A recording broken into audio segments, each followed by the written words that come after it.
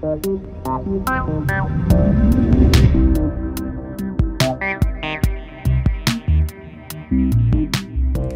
are some pain management techniques that you implement when you're tattooing someone, and especially in a sensitive area? So I tend to work long days. Usually somebody's going to get 6 hours of tattooing out of me on a given day. So pain management is important, and we generally try to do it without the use of pain pills, which often is just going to make somebody feel funny. We've had sessions end early because of those.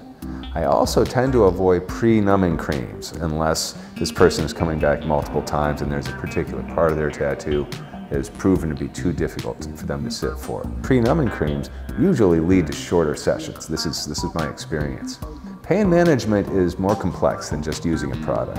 I do use Bactine. I'm rinsing my client with Bactine the entire time I'm working on them, so there's always a little bit of numbing going on there.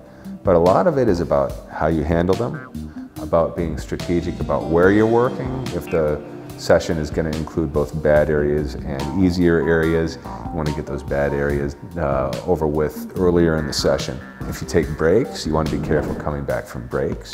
Sometimes it's good to have an area that's been worked enough that you can really Bactine it and get it kind of numb.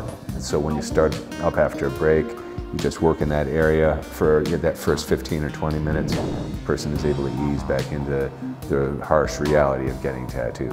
And a lot of it is just about making sure they're comfortable. They should be well supported by the chair or table that they're on. And finding the right combination of distractions, the right music, the right conversation, and handling them in such a way that they don't feel like they're being tossed around too roughly. It's a lot of things. Pain management is not just about drugs. It's mostly about how you handle your client, how you plan things, and just having a mindset of being less stressed and enthused about finishing the thing. Thanks for watching. If you'd like to continue on to the next video, click here.